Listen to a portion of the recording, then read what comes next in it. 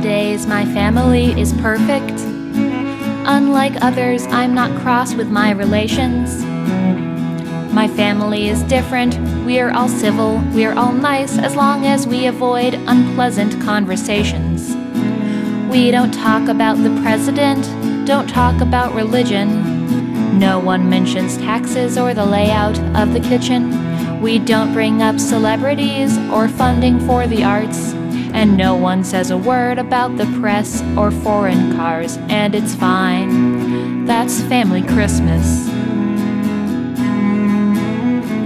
Every single person is a winner, as long as we all stick to talking about dinner. We buy presents that are pleasant, like socks or hats or mittens, and nobody is catty but the kittens. But we never discuss Doctor Who or Etsy or divorce. No one asks our cousin just what happened to his horse. We don't debate the ethics of keeping cats in kennels. Don't say Polar Fleece or Elton John or Ryan Reynolds, and it's fine. That's family Christmas. Everything we make is just delicious.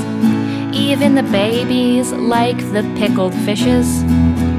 We agree to disagree, and we do it in good trust, as long as nothing remotely controversial is discussed, like fruit or carbs or plastics or adhesives or Thanksgiving, or magazines like TV Guide or Martha Stewart Living.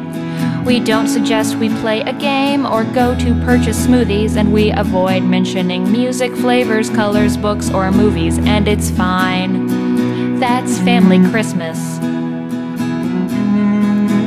Happy holidays, I love the celebration. With my family, it's just a nice vacation. But when it comes to conversing all together, we just hope that no one dares bring up the weather.